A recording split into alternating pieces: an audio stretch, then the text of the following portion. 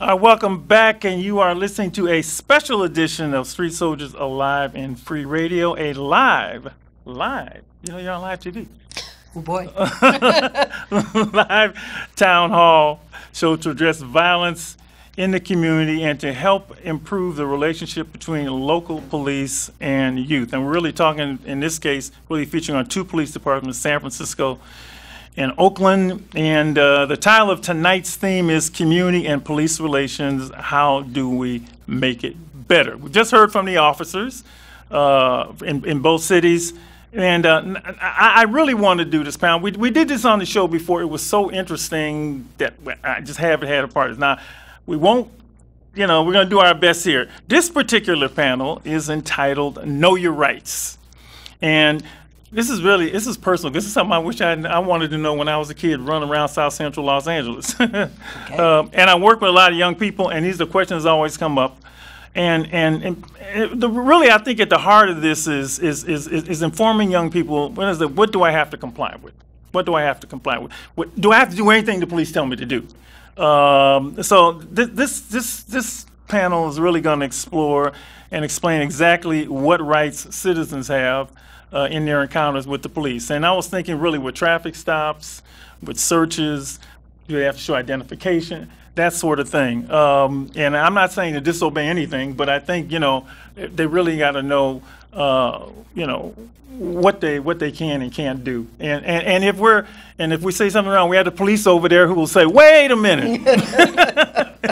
I don't know if you give me the best advice. So this might be a very, very good panel. I'm hoping that it is. And helping with this is Lisa Katz, who is the Deputy Public Defender from the San Francisco Office of the Public Defender, and a lady who I just met, just got her today, Francisco Serrano, Deputy Public Defender of Alameda County's Office of Public Defender's Office. You two have at it. The young people are waiting. Go for it. Who's first? Well, why don't you start, because you had a really good rap you wanted to start with. All right. I'm Francesca Serrano. I'm from the Alameda County Public Defender's Office. And we actually have a Learn Your Rights in California, or a LYRIC program, where we go into the local high schools and we talk to young people about their rights when they're interacting with the police. And there's three main things that we talk to young people about. I'm taking notes. Chief, y'all take listen. Y'all listening? Okay. And we talk to the young people about the importance of the language that we teach them. There's three main phrases. The first of which is, am I free to go? And a lot of people don't understand that they do not have to talk to police officers. A police officer may approach you and begin to talk to you, and we kind of inform them that a police officer's job is to investigate crimes, and like the officer spoke to, they're targeting people who have committed crimes or they believe have committed crimes. And so we inform our young people that you do not have to talk to the police. And the first way to know whether or not a police officer has enough information to force you to continue engaging is, am I free to go? And that's the first thing to ask. And I always tell the young people when we're talking to them, you don't have to say that right off the bat. As soon as an officer approaches you, you don't have to say, am I free to go? Look, he ain't even said nothing yet, but right. Like, can I go? I get a lot of questions from young people, do I have to say anything at all? And right. You don't have to say anything at all, but the best way to inform an officer about the fact that you know your rights is to ask these type of questions. Am I free to go? Okay. Just that question in that language informs a police officer that you are aware of what your rights are in that situation. And depending on how they answer that question, either they'll say yes and you can turn around and walk away, and you do not have to have a conversation, you do not have to answer any questions, or alternatively they will say, no, you're not free to go. And at that point, you will know that an officer has reasonable suspicion to continue talking to you. And at that point, you're detained. And so then the next phrase that we... Or at least they believe that they do. They believe that they do. And at that point, you are aware that that officer believes that you are not free to go, which is important to know. And at that point, the next thing we teach young people is to ask... or to implement their right not to say anything. That there's certain things that you do have to share with an officer. You have to tell them your name. You have to tell them, you have to give ID if you have it. Okay. You also, if you're a minor, have to give your parents information. Okay. And you need to give a date of birth. And we tell young people that not giving that information or giving false information in and of itself is a crime. Okay. So there That's is good to know. certain things that you have to give an officer if they tell you you're not free to go. And we let young people know that because a lot of people don't know. Say those things one more time. You have to give your name. Okay. You have to give your date of birth. If you're a minor, you have to give your parents' information. And if you have ID, you need to give that as well. Okay. Got So it. those are the only things you have to give. In this political climate, we also always inform our minors that you do not have to tell an officer if you are a citizen or if you're not a citizen. Yeah. Yeah. That is not something that an officer is entitled to know right off the bat. And that's that important. includes, you don't have to give your social security number. Exactly. And you don't have to tell whether or not you have a social security Well, number. given this climate of ice and all of that, I can see, yeah, that's good to know too. They don't have to do that. It's Yeah. very important for people to know. And so then once you're detained, then the search issue comes up, whether or not you can be searched. And so we always inform people about what the Fourth Amendment is, that you have a right against being searched by the police. It's a constitutional right that you have, and without a warrant, the only thing that allows you to give up that right is your consent, saying that somebody can search you. And so it's very important to be able to understand, to say, I do not consent to search. But it's also very important to know that if an officer commands you to give over your belongings, that you don't want to engage in any kind of altercation with that officer. And so we teach minors and the youth that we talk to, if an officer commands them to allow them to search, to hand over belongings, but to continue to say, as they're handing over those belongings, I do not consent to this search. And the officer spoke about how most police departments in the Bay Area now have recording devices. And so that comes into play if an officer searches you and does not have a valid basis to search you. If you end up being arrested or convicted of a crime, if you are on recording saying, I do not consent to this search, and they don't have a valid basis for it, that's really important on the other end. And so we don't ever tell youth or minors to fight with the police or to try and say, no, Right. you don't have the right to search me right now. But we do say, continue to say to the officer very calmly, very clearly, that I do not consent to this search.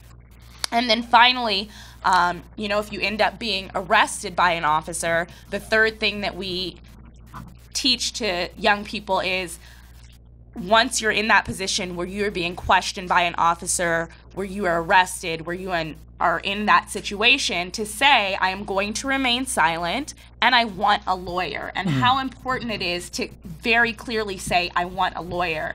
And the fact that if you say, I want to talk to my parents, or maybe I should get a lawyer, or this doesn't feel right, none of that is enough. Like, you have to say those key words, I want a lawyer. And that's when questioning has to stop, and how important those words are. And so we try and keep to those three phrases, because not only are those phrases key in the legal field, but they're also an indication to the officer you're interacting with that you're aware of what your rights are. And they're very key phrases that the officers recognize. And so we emphasize that specific language is really important when you're interacting with police. Am I free to go? I do not consent to search. I'm going to remain silent. I want a lawyer. And so those are the three phrases that we really try and implement when we talk to youth. You got this thing covered. You're a lawyer, right? I am. Yeah, I can see why. I can see that. Is there anything you want to add to this? I really want to emphasize, on top of what Francesca is saying, is you really want to keep yourself safe. That most of the time when a young person is coming into contact with a police officer and they don't want to, they're going to be angry.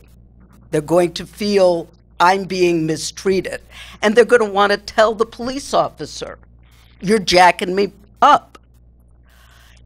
The more you can hold on to your anger and save it, the safer you are going to be. That whether or not the officer has a right to do whatever he or she is doing, you do want to walk away from that situation. And it is really, really important to protect yourself. Tell the officer, I am going to remain silent. I do not consent to your searching me. But don't cuss the officer out. No. Don't lie to the officer. Don't run away from the officer. All of those are things that are going to get you into more trouble.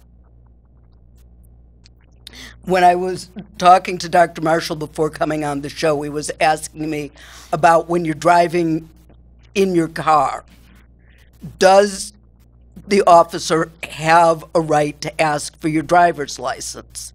Yes. Whether you have committed a traffic infraction or a crime or not, the officer has a right to ask for that. If the officer has stopped you for no reason and is just keeping you on the street under some kind of a pretext, be polite. Don't give them information other than your name, your date of birth, provide your driver's license or other form of ID. Keep yourself alive so that you can fight if there is something unjust going on, so you can fight that in the courtroom later. When you overreact on the street, that makes you unsafe and it makes other people around you unsafe. You know, I wish I had the office. You guys come back up here, quick. Come on. I gotta do this. I know, it's live and we're moving around, but you're listening to this, and I just want to see, you know, I mean, look, if they're telling them one thing and you're saying, yeah, that's really good. How do you feel about what they said in their encounters with officers, and you know what they're saying to young people, and in particular, this thing comes up a lot. I'm sure you've ever heard this when you're. Because it happened to me, right? First thing your police force, what did I do? What did I do? What are the obligations that officers, I think I know because I've heard this a bunch of times, but that is one of the stuff confusing because people only know what did I do. Should officers respond? Do they have to respond? What do you do with that? But first of all, this is the general information that they gave. Does that sound, what do you think? Yeah, it's good advice. Y'all heard the police state it, okay. Really, go ahead. It is. I don't mean to jump in too quickly. It's excellent advice. And I'm glad, as a department, we're trying to put out similar information.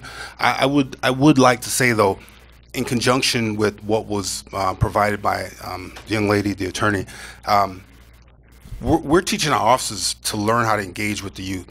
So we have a lot of officers that we put through extensive training to learn how to speak and learn how to listen. So there's a little bit of a mixed message when it's said don't speak to the officer, don't give more information than necessary. I'd like to believe that my officers, the officers that work under my supervision and at the department in general, are doing the right things for the right reasons. And so if they encounter you, I'd like to believe that we know that they're human, right? And then humans are flawed, but the general majority of officers are doing the right thing for the right reasons. So I would ask, personally, on top of the information, to comply with the officer, always be safe, but be cooperative. You give respect, you're gonna get respect. And oftentimes that's what happens if a situation, you hear information such as only give your name, your date of birth, and your ID if you have it. That doesn't mean be uncooperative. That doesn't mean be disrespectful. Again, to me, it's really basic, something I've learned as a young boy, something I teach my kids. Respect those and they'll respect you. So that's yeah, and I like to add in, I have walk-in officers in our downtown area, and what I instill in them is have conversations with people, walking to and from their job, visiting establishments, and be friendly, because we get that a lot. Officers, you have a frown on your face and you don't speak to nobody. So I encourage my officers to talk to people. So if they're trying to engage someone in a conversation and they're saying, I'm not going to talk to you, I can't talk, it's kind of productive. But I see what they're saying, but I do encourage my officers to just spark up conversations with people, because I don't want all of our law enforcement encounters to be something negative. I want them to get something positive out of it. Yeah, I would add to it's officers have to respect individuals' rights, and we know that. And despite how the situation turns, if somebody gets irritated because they are stopped, or they feel like they got stopped unjustly, our officers, all officers, have to be professional, and we get paid to be professional. So we understand. I think the vast majority of us understand that it's a very, very traumatic for most people to get stopped by police, particularly if you're going to get a ticket or you get stopped. And I think to your question, there are some basic things that we train our folks to do, our officers to do, in terms of when you're making a stop, you should be explaining to people why you're stopping them. That's one of the first things that you Absolutely. do. And I think we've all been trained that way, and I think most departments will train their people why you're being stopped. And again, it does go back to two-way respect. But in the event that people get tempers get out of line or whatnot, we still have to be professional no matter what. Anything you want to add here? Are you in harmony and sync? What do you think? It's great if you can strike up a friendly conversation with two people. One of them happens to be wearing a police uniform. That's wonderful. I tell clients, if you've been a victim of a crime, the police is there is your friend. But if the police suspect you of committing a crime, that is really when you need to keep quiet, because you need to protect yourself both from misidentification for a criminal act you didn't commit, and if they think you committed a crime, they're not there to help you. They're there to arrest you. And I would just add that we always tell youth that we teach our lyric curriculum too, that it is important to treat police officers with respect, regardless of how you feel about police officers, that when you are interacting with a police officer, for your safety, for their safety, for everyone's safety, it is important to act with a certain level of respect. But it's also important to know what your rights are in that situation, and to understand, especially for young people, that beyond community policing, the police, their job is to investigate crime, to solve crime. And so you need to understand that sometimes what may seem like a harmless conversation may be something that ends up implicating you in a crime. And so it's important to know your rights in that situation. And so we're not saying to be disrespectful to a police officer who tries to engage you in conversation, but we are saying that you do not have to engage in that conversation.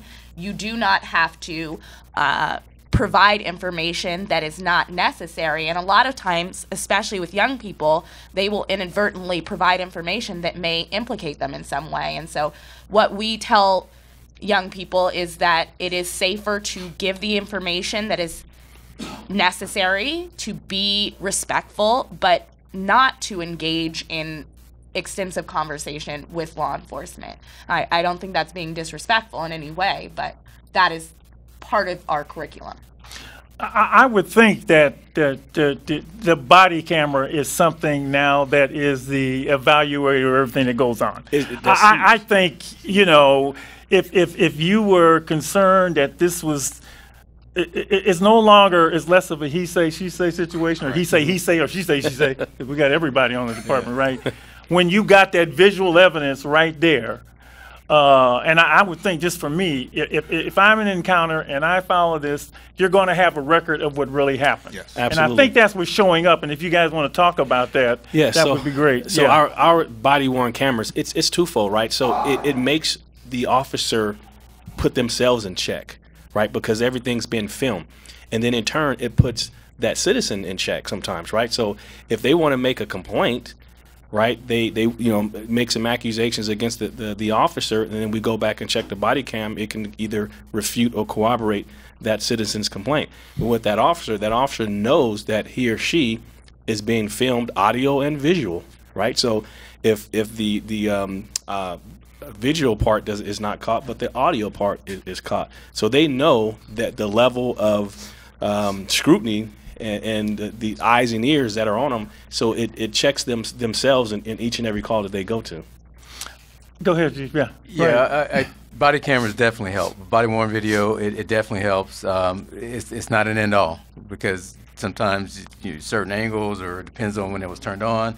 But it helps, and you have to understand also too the policies of the organization who you're dealing with. I mean, each organization is going to have their own policies on body worn cameras, and ours is really clear that we, in San Francisco, we aim to be transparent, and there are 3 conditions in which we won't release body cam. If there's a danger to a witness or an officer involved in that video. Secondly, if it impedes or prohibits or hampers an investigation. And thirdly, if there's a legal reason not to release it. Otherwise, we want to be transparent, but each city is different. And what I've seen in my former department is there was some frustration because of the policies. They were very strict on body cams, and the videos did not get released, and that caused quite a bit of frustration among the public. And I know that's being debated right now in that city. But so you should understand that as well, what the policy is of the organization in terms of body cams, because many people want to see it, and depending on the policy of the organization, you might not be able to. And that's at 18,000 departments in Right. the United States who do things differently. In fact, maybe that's the question we can get to later about when body camera footage must be released, how it can be released, and we can solely talk about Oakland and San Francisco. I got a thought here.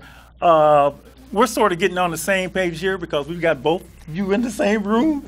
Is there a way to when you talk about to have them talk to officers and have officers talk to them? For what I've seen in this, being on this in this business for a long time, is that often we operate in silos, and that it'd be great if you could talk to the officers in the academy, and is that kind of thing happen now, or would we be open to something like that? Well, having worked in the training division for our department, this is something that does happen, and I'd love to get your card afterwards just to have a deeper conversation with you about it, because you're Sorry, I forgot. I'm on the radio. was that not? Forgot. I'm a host of a nice show. Well, and we are teaching this. We bring a lot of outside citizen interaction to the academies. We have presenters, both pro and against the police, and giving their perspective. One particular course is our procedural justice course, where throughout the course of the training, a variety of citizens come and tell our young officers how they feel, how they've been treated by the police, and gives them a kind of firsthand account of their interactions and what's to be expected of the officer, and then likewise what's to be expected of citizens. Lieutenant Hookfin is one of the instructors of the procedural justice program. Probably can enlighten us a little bit more. Yeah, absolutely. It gives different perspectives, right? So we can hear from a law enforcement perspective, but until we hear exactly from that citizen what they expect, we may not know, right? So when they tell us, hey, look, this is what we expect when we encounter law enforcement, and so that gives them that fresher perspective. And then so when they're out in the streets and they're given the procedural justice training, right? They know how to be respectful. They know how to be trustworthy. They know how to give that citizen that voice and being neutral in their decision making. So armed with that information, it gives them better tools out there to interact with the public. Yeah, I think the goal here for me is to get everybody on the same page. If you're telling the young people one thing, I don't want it to contradict or be anything radically different than what the officers. The officers, I'm thinking, should actually hear what they're telling the young people, or people, period. But certainly young people, so that they're getting it from public defenders, right? People, and vice versa. So if that's something that can happen, I think it would be really, really, really, really, really great. And I'm glad you reached out to you. We're bridge builders here. You went out and asked her, you're good. I'm sorry. I mean, you're good too. They're all good. But yeah, I just love, look, I don't want anything to happen because of lack of information. I didn't know. The worst thing I hear from young persons is I didn't know. You know, I didn't know. Anything you want to add? We got a couple minutes here in this segment. You want to add to them? You can't have dead time on the radio, huh? You say so? Okay. Sorry, it's hard to come up with particular things to add it. I just think it's really important especially for young people who are more vulnerable to being drawn into conversations that may seem innocent and community building, but may have ulterior motives, to just know your rights, to be empowered by that, to know what you do and don't have to do. And it's fine if you feel comfortable having a conversation or if it feels like a friendly conversation, but it's also important to know what your rights are in that situation. And for a lot of young people especially, it's very intimidating if an officer comes up and begins talking to you and you feel like you have to answer every question they ask you. And so to just know that at any given moment you have the right, and it doesn't matter whether it's halfway into a conversation or right at the beginning of your encounter, that you do have the right to say, am I free to go? And that's really empowering, I feel, for young people to know that they have that power in that moment. This is great. Absolutely agree. We agree. We all agree. I hope you taking notes. You taking notes? Because we have a chance that you got questions when it comes up. Yeah. Oh, see, when they're ready. So look, we got to go back to break. And I really want to thank you for this. This is I didn't expect to bring you back up here. But you know, I'm a teacher, so when the teachable moment comes up, this is when we make it happen. We got to go to break. We'll be back with our next panel. We don't have to go to break. We got 10 seconds. 10, 9, 8, 7, 6, 5, 4, 3. Thank you, Lisa. Thank you, man. Thank you, everybody. 5, 4, 3, 2, 1. We'll be back, everybody. We'll be back. Okay.